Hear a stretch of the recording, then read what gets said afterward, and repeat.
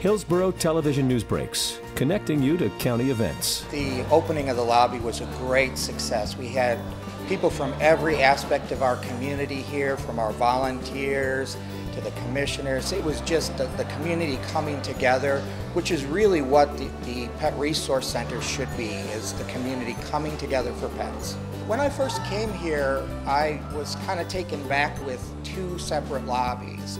And one had a very short distance between the counter and the wall. The other one was bigger, but it had really tall countertops. We need a big open space. We need to upgrade to cat housing. We can do it all at once. Now people come in, we've had people walk in and step back and say, oh, am I at the right place? So I think it's really being well received by the community. It's really charged up the staff and the employees. The pet shelter is actually one of the best places for first-time pet owners to come in.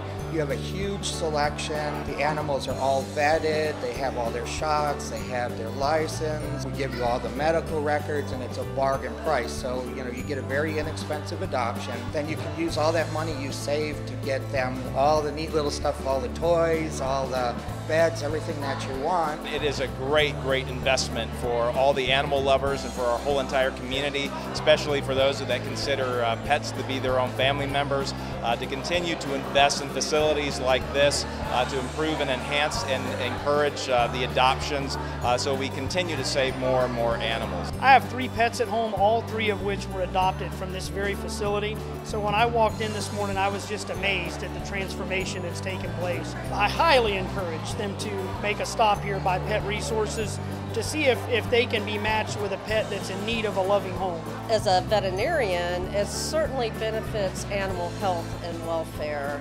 The modern housing systems for dogs and cats is very beneficial to ensuring they are healthy and stay healthy while in the care of this facility. It also benefits their welfare through the enrichment that's provided not only by the modernized housing, especially for cats, but also by the volunteers and the time they spend with the pets while they're here waiting to be placed in the home.